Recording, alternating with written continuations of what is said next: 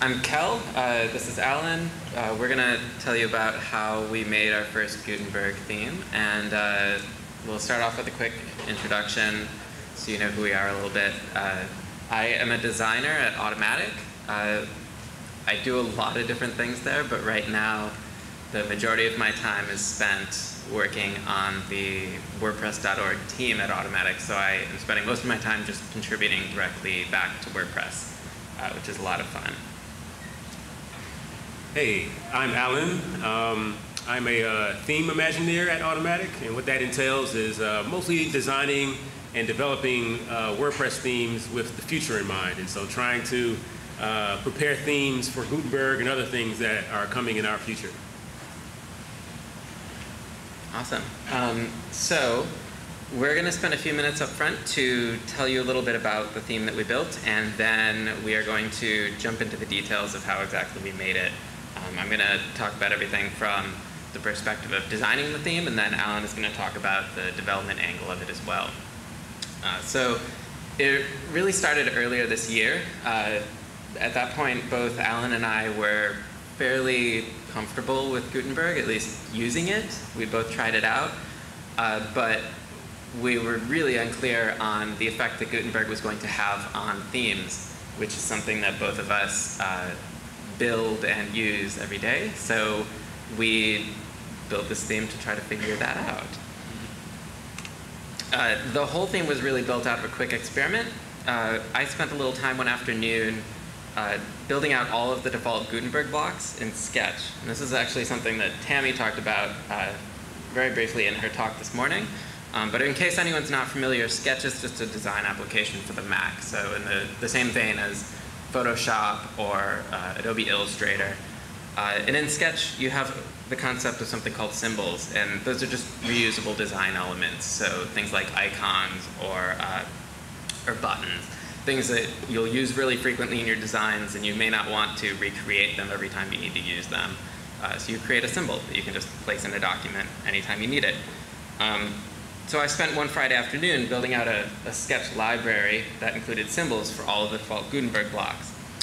And what this did is, this library allowed me to quickly build out a page of Gutenberg blocks in Sketch and then customize them. So my thought was that I would build out pages and then jump in and start customizing them and messing around. And I figured it would be a good way to start a theme design here within my design tool while keeping Gutenberg blocks as the base of that design. So for instance, I built a page like this, which is just a quick homepage exercise for a band that I made up. Just some simple elements, a cover image up at the top, some text blocks, a photo of the band, and a grid of album covers. And then I, somewhat aggressively, adjusted all the styles and colors and typography to transform those default Gutenberg blocks into the beginnings of a theme. And so I kept all the same elements. Up at the top there is still like a cover image block. It has all the same elements of a cover image block, but they are just highly styled and moved around. Just with like brighter colors, bolder typography. I implemented a new grid. And I made this single mock-up, and I posted it along with that library of Sketch symbols to Theme Shaper, which is a blog that both Allan and I contribute to. And soon afterward, Allan suggested that he and I actually take this homepage comp that I had made and make that into an actual Gutenberg theme. So we did. Yeah, so once I saw Kjell's design, I was super inspired by it, and I was like, we need to make this thing happen just to show how awesome Gutenberg could be. And so we really wanted to push the boundaries of it and experiment with it to see what things we could get away with and what things we couldn't.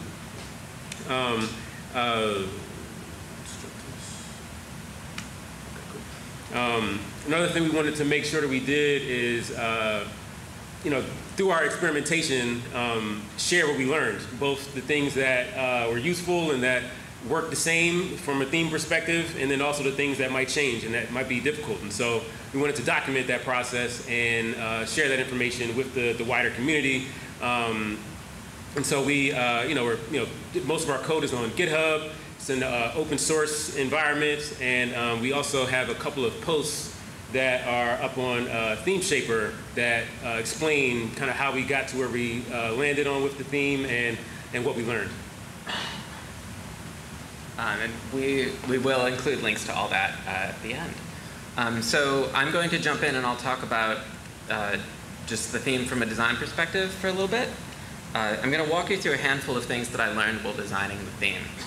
And I'll share ways that my design process ended up being different than it used to be before Gutenberg, and some ways that it ended up being very similar in the end. So the first thing that I did after we decided to really build that homepage into a theme is I designed some blocks. And that made a lot of sense to me at the time because, Gutenberg is all about blocks. That's what everybody talks about. So I was like, I'm really excited. I'm going to design some blocks. But I quickly realized that it was important to design them within the context of pages. So stepping back for a second, this is the initial homepage mockup that I had. And it did a really good job of setting the general design aesthetic that we were going to use for the theme. But so what I wanted to do is I wanted to apply all those styles to all of the default blocks. And so I did. I figured we'd need all of these blocks designed. I figured it was creating kind of a pattern library, which is a highly prized tool for designers.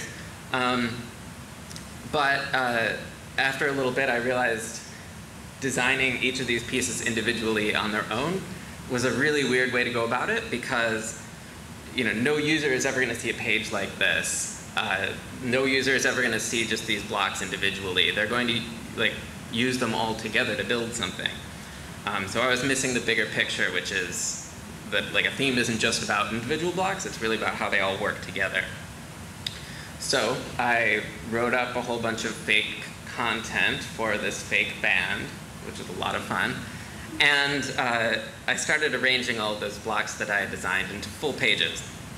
And so this is a tour page that I started making using all the blocks that I designed before. I got the cover image up at the top, a wide width image below that. There's a button for purchasing tickets, and a table for tour dates.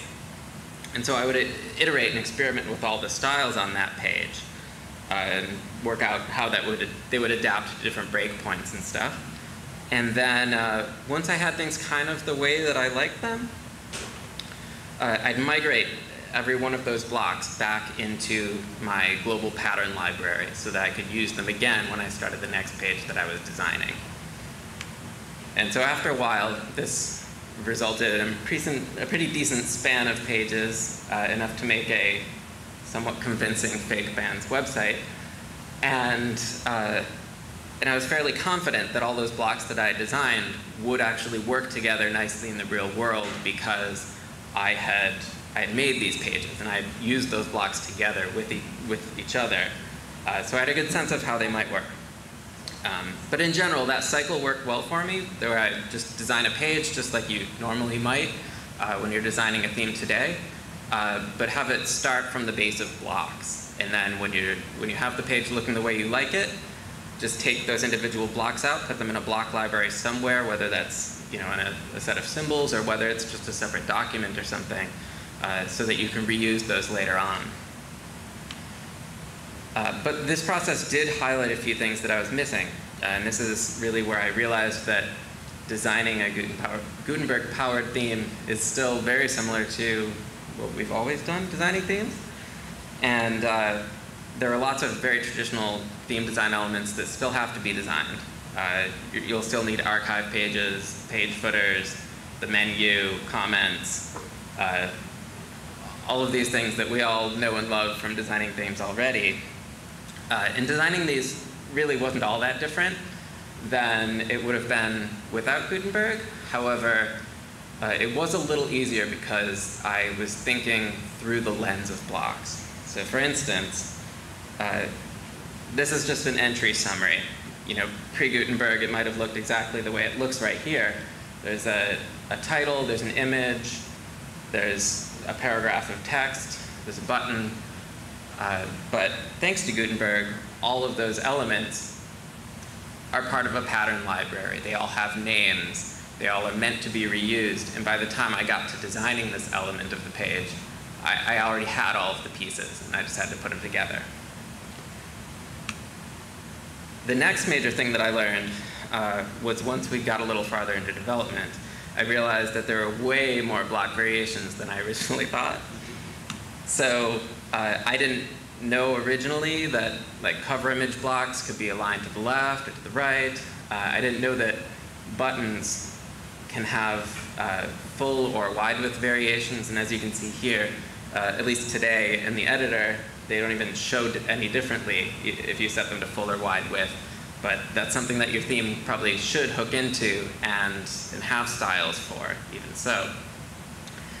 So not only was I just completely overlooking different variations like that, I was actually making design decisions early on that were actively working against things that Gutenberg does out of the box. So for instance, this is our cover image design. And you can see that the text is aligned to the left-hand side. And when we originally built this in, we hard-coded that because I hadn't realized that users can and should be able to adjust the alignment of the text. And so once we realized our mistake, I had to kind of go back and adjust the design and make sure that everything was going to work with that. And it ended up being a little better in the end. But you'll likely run into things like this when you design your first Gutenberg-powered theme, and you'll probably run into a few less of them the next time you do it.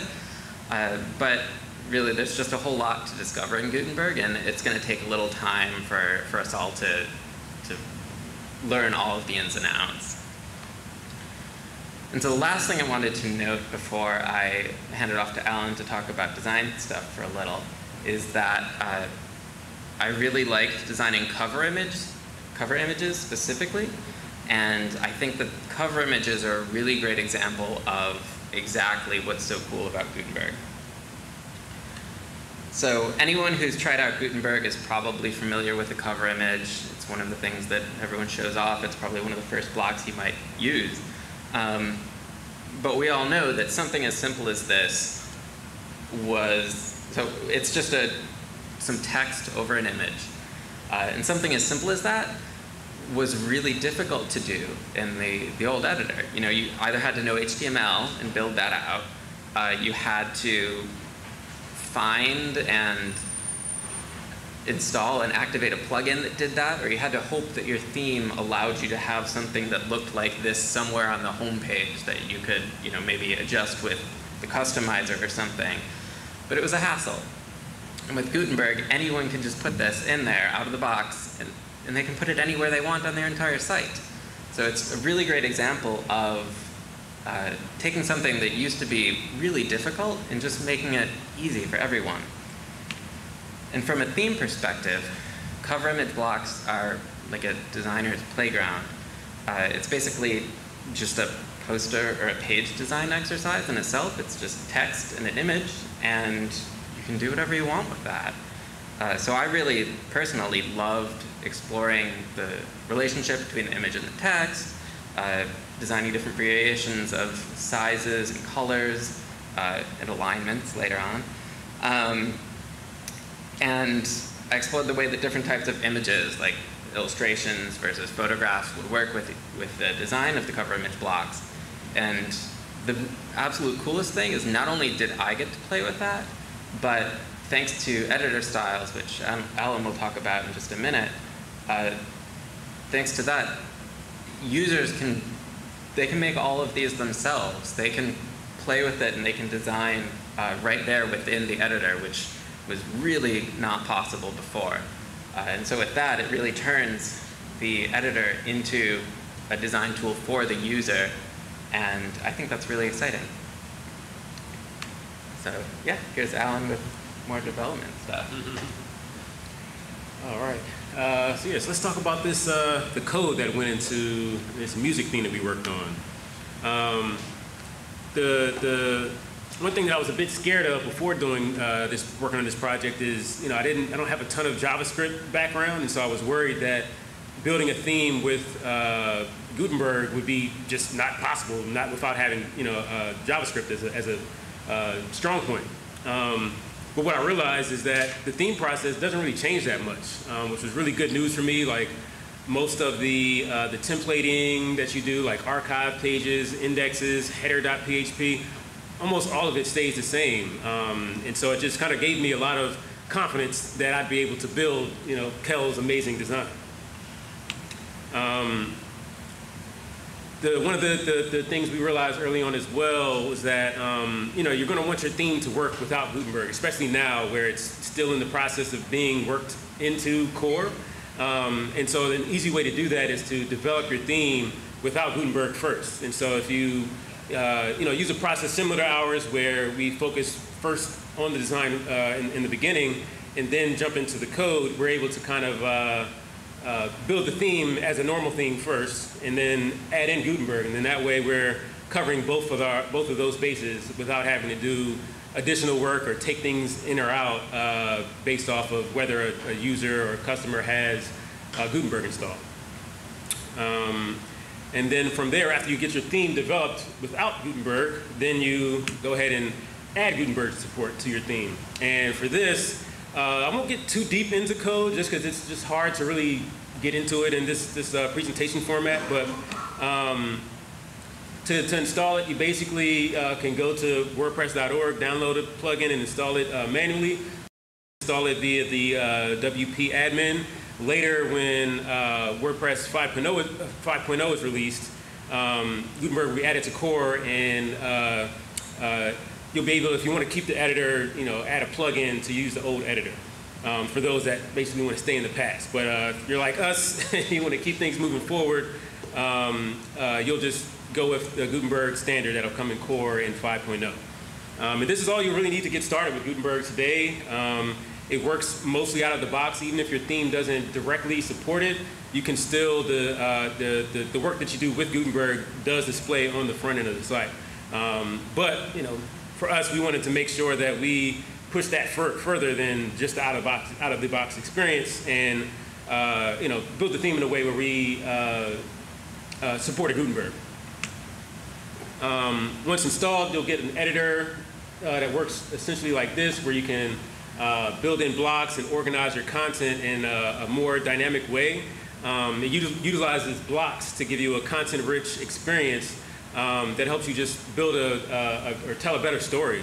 You can do much more detailed layouts and organize your content in a way that is just much more dynamic than what you can do with the traditional editor. Another thing to be mindful of is this WP content function, which is essentially what outputs the content that's in the editor.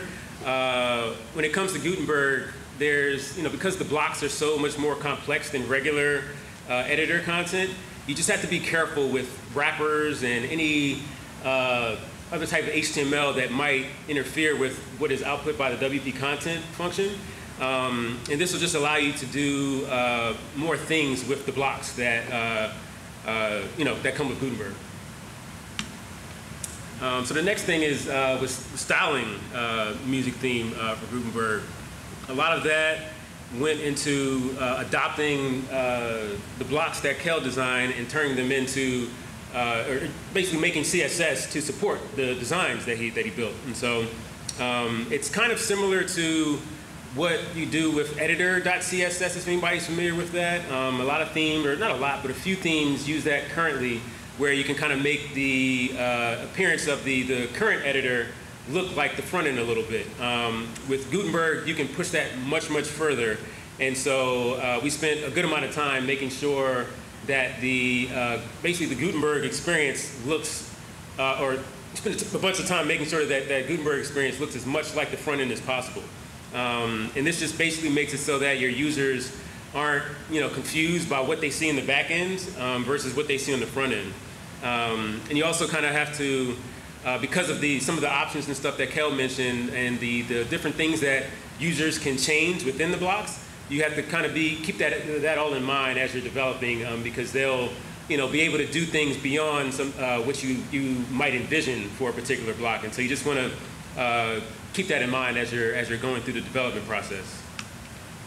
For this part, I'm just going to explain some of the how we have the styles organized in music theme. And this is kind of a, I guess maybe an optional way to do this. There's a number of different ways to organize the styles in when using or when building a theme with Gutenberg. But this is pretty close to what we ended up doing for ours. And so the first file you see here is editor.css, and those are, or this file is specific for the editor experience with Gutenberg. And so it's only styles that don't appear on the front end. And you'll find this useful because the blocks in the editor have different class names than they do in the front end. And so you'll have to basically build a style sheet that just addresses the Gutenberg editor. And so editor.css is that style sheet. You also see style.css here, which is the main theme style sheet. And this is basically the global theme style sheet. And so you have everything from the headers, the footers, archive pages, everything that's not Gutenberg and everything that is Gutenberg can exist in that style.css file. But for music theme, we sort of broke out blocks.css just to address Gutenberg specifically. And so the blocks.css file is essentially enqueued on the front end of the site. And so it deals with blocks from Gutenberg, but it doesn't touch the editor like in the admin area at all. Here's an example of how we enqueued our blocks.css for the front end. It's just similar to what you would do with you know, a style, like the main theme style sheet where you enqueue it on the front end. In doing it this way, we just were able to have like a separate style sheet that only addressed the blocks and how they appeared on the front end. And the same is for the editor, where instead of, but the only difference is that instead of addressing the front end, we're addressing the back end here. And this just gets enqueued to the, directly to the Gutenberg editor, so it only appears there. And again, you can use it to fine-tune blocks so that they appear more consistently, or so that they appear, you know, in the editor more consistently with how the front end looks. This is another optional thing here that you can add. It's for edit. It's an editor color palettes support thing that you see here. So what's happening is that it's basically adding a color to the Gutenberg editor. For certain blocks, you can change colors like background colors and text colors. And so if you enqueue the colors that you use in your theme into Gutenberg, then users can select those same theme colors right there in the editor so that everything matches on the front end. And so it's really useful. I highly recommend using this, but it's definitely an optional feature that you may or may not want to include. And the same goes for this align wide support. This is something I think that every theme should support, but you may have a case where you might not want to use it. But essentially, it's a way to break out certain blocks so that they can span wider than the actual content area of a theme. And so for a lot of times, like on a lot of medium sites, use this quite a bit, where you'll have like a wide image that just stretches the full size of the browser window. By adding this support, you're able to add that functionality to Gutenberg. And kind of like what I've been hinting at earlier is the editor experience is integral to Gutenberg. And for us, making the back end look like the front end it just makes things easier for everybody, including or particularly for your users. You want them to know what in the back end how things are going to be organized and how they're going to look, so on the front end they feel confident what's going to appear. And so seeing this example here on the left is just a standard Gutenberg layout. And you need to notice how like the cover image block doesn't really look the same. The fonts are a little different. The spacing is a little different. And this is just it can make things confusing for your user where they won't associate the front end with the back end, and that can be problematic. And so instead you want to spend a lot of time in that editor.css file making sure that the blocks look as closely as possible to the front end. And so you see here the cover image now looks the same. The spacing and the fonts and all of that ties in. We did run into a few issues with the alignment and the background colors, where we just couldn't find a good way to have that gray background with the white box around the actual block. It got a little tricky to do that in the editor, and so we're hoping we can basically iterate on that a little bit later. And so another thing, when you're working on a theme, both in the design and the development phases, you're going to come up with ideas for blocks that don't already exist. There's tons of them that come with Gutenberg out of the box, but depending on what your theme's purpose is and who the audience the theme is for, you might have ideas for blocks that don't exist. Unfortunately, when it comes to the theme portion of, or the theme development portion, it's not a good idea to build your custom block inside of a theme. It kind of follows the same rule of thumb that plugins do, where when you're working on when you're trying to figure out whether to add a feature to a plugin versus a theme, the rule of thumb is essentially kind of that on the theme side is essentially is just dealing with the presentation layer, or how things look, how things are organized, maybe how they behave. Whereas for plugins, you're adding new features. Blocks kind of work on the plugin side, where you're adding new features to the core functionality of WordPress. And so because of that, you don't want to create a scenario where if you have a custom block in a theme and a user wants to change that theme later on, once they change that theme, they're going to lose any data or information that they had in the block that only existed in that theme. And so you don't want to create that scenario. So it's really important to, if you do have custom block ideas, if you're going to make them, to just build them into a theme and install them separately. Build them into a plugin and install them separately from the theme. Another thing is that block development and theme development are very different. I kind of learned this the hard way. I thought that, actually while we were working on music theme, Kjell came up with a couple of really interesting blocks that were just really nice. Like there was an audio one with track lists. There was a few others that were really useful for a musician, which was our target audience. And so I spent a little time to try and figure out, how to, build one of those things. And my background is mostly theme development, which is largely PHP, HTML, CSS. And when it comes to block development, it's just a lot of JavaScript. And not having that background just yet, it made it difficult for me to figure out how to build one from scratch. And so something I'm definitely going to take some time to get a little bit better at. But for now, it's just good to know that when you do have that idea, if you do want to make those a custom block or something like that, it's going to be different than developing a theme. Another thing you can do is extend a block, which is basically like adding an additional option or feature to a block that already exists in core. Again, in some situations, this is okay to do in a theme, but more than likely, it's better to do it in a plugin, just because if that new thing that you're adding to a pre-existing block has content associated with it, you don't want to lock it into the theme. Otherwise, if it's a feature that you're adding and it doesn't have content associated with it, maybe it's an extra class or something that you're added, or a color thing that has to do specifically with your theme, you might be able to get away with doing that via extending a block within your theme. And so you just want to be mindful of how any custom things you do to blocks might affect a user if they switch away from your theme. And so this was actually an example of how we were able to get around extending a block. Like I mentioned, I had a little trouble with the JavaScript stuff, but what we ended up doing is adding some additional classes to our blocks that allow users to type in a color class right on the block that on the fly changes the color right there in the editor.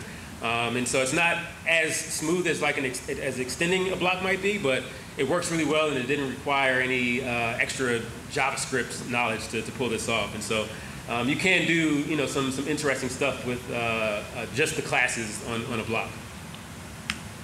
And we'll share a bunch of resources on this link here, both to the theme shaper posts that we both worked on, and a few other resources about extending blocks, building blocks from scratch, and a few other things. So be sure to check out that link. And yeah, if anybody has any questions. Oh, got one here? I have a question about, I love your design,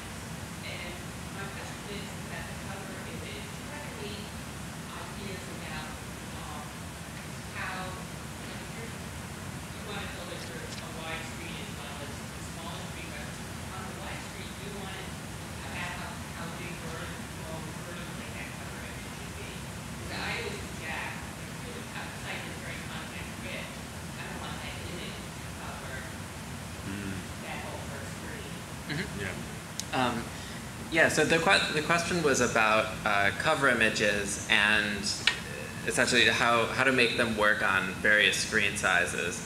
And so the way we handled it for the music theme is, I think we have this, yeah, I'll go back to where we have the screenshot of a cover image on both. So, yeah, that image right at the very top, we're coming to see you and then the image. What that is a cover image block on both. And when we built this, we just used viewport height units in CSS to make sure it was matching the screen size that we wanted. So in this case, if you were to view this mobile screen on an actual device, we have responsive styles that kick in and will make it the exact height of the viewport because that's what we wanted in this case. And it behaves a little bit differently on larger screens because, like you said, we didn't want it to be like taking over your entire screen all the time in that case. So it was really just hooking into responsive styles and just tweaking it to get it however you want. But there was a lot of flexibility there because it's really cover image blocks and all blocks really are they're just basic HTML output. So they're really easy to hook into and style however you'd like. Anyone else? Yes. You don't have the ability to code and make new blocks. There's a lot of plugins that will do certain things, like short code. Can you put those into those blocks? Like if you have a regular block and you put short code or something that does a specific thing into that block. So the question is, if you don't want to include custom blocks and in themes, could you rely on shortcodes instead? Is that essentially? I don't know JavaScript. Right. You more can. than a basic block. Right. You can. However, I think it still goes back to what Allan was saying before, in that if it's something that's really just going to affect the presentation of the theme, then that makes sense. But just like any other shortcode, if it's something that would break if somebody, I guess a shortcode would break if they changed their theme, if it was built in. So you just don't want to build something in via a shortcode that's going to break the user's site or look like it's broken if they were to change away from the theme. But that's the point with the shortcodes. You can change themes, but it's a plugin. If it's built as a plugin, then yeah, that's all set. Yeah, Yep. then that's fine. So you can still use that in that case. Yeah. Yeah. Hi. So you were talking a lot about building these blocks and plugins, which I very much agree with. I love that idea. The situation that we encounter as we're building things is that one site will want one thing a little bit different, and another site will want another thing a little bit different. And the way that we handle that in the past is by adding focus and action instead of others to be able to modify things. So I was wondering if you have run across any similar patterns for modifying a very general Gutenberg block that would let us modify things as needed for custom needs. That's interesting. It sounds kind of like a extending blocks is what you're doing, and I definitely found some examples of that, and they're linked on the slide that we'll put back up. Yeah, that would probably be the best way to do that. And if you did those extensions in a plugin, then they could be, interchangeable with the theme, or as you change themes rather. Yep. Got one in the back. 5 minutes. Oh, okay. Back there. Oh, can you speak up just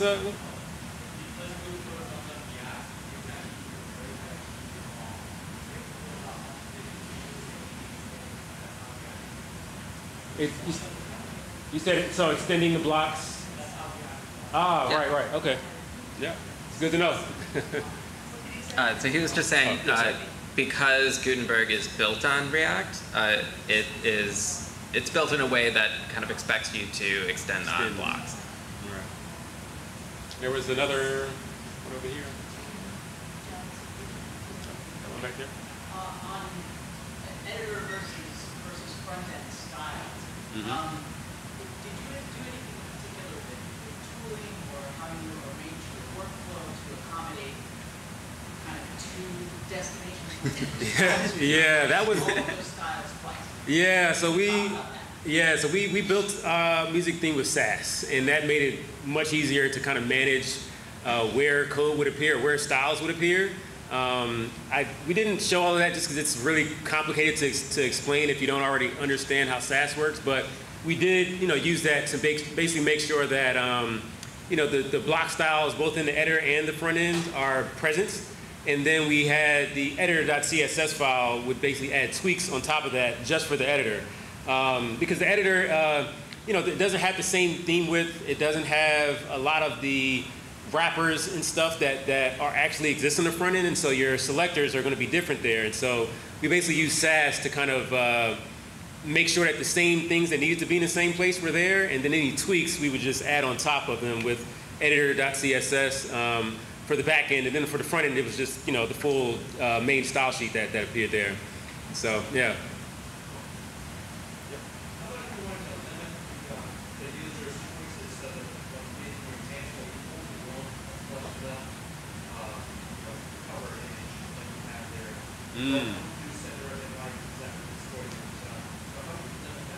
Yeah, so that's something you could do with extending a block. And like I mentioned, that would be a case where, especially if you're taking something out, you could probably do that in the theme.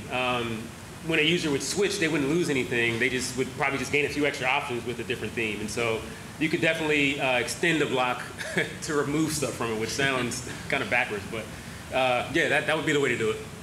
Yep. How many custom blocks did you end up making for that theme? It was just for 2, I think we had. Well, we didn't end up building any. Yeah, we didn't build any. Yeah, but we designed. I know that there was an events one. A few.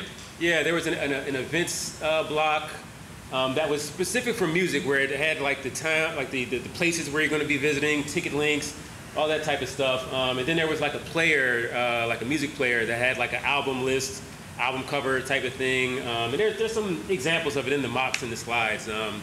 But yeah, we only designed it. We didn't get to the code. Yeah. Follow-up to that. When you created custom blocks, did you do them as independent plugins so that you could reuse the functionality later? Or did you keep it as one package? Oh, so we didn't develop the custom blocks. Oh. We didn't get that far. Yeah. It's still a bit of a hurdle for me personally, just not having a huge JavaScript background, and so I'll probably have to spend a little time with the slides in the previous session before I jump into that pool. But yeah, but I'm not exactly sure at this point. But yeah, thanks for the question. Do you think there's things that the Gutenberg team could do to make it easier for big developers, and if so, what are they? I have a suggestion. So much of this feedback has already been shared, but Allan alluded to the fact that in the editor, not all of the block class names are the same as on the front end. And in fact, some of them, for instance, if you set on the front end, if you change a block and set it to align wide or align full, you get a class that's added to it that says align wide, align full, and you can just hook into that with your styles, and it's really easy. That doesn't always happen in the editor, and so you have to, for a couple blocks, you have to hook into a data attribute or something in your CSS, which is really weird to do. So really, I think the biggest piece of feedback would be to make sure that that all of the structure of the blocks and the naming, class names and stuff, are all consistent but in both places. Because that would really speed up development and eliminate a lot of the kind of testing and back and forth that was necessary. All right, I think that's all we got, but we will be around in case anyone has questions, and thank you very much.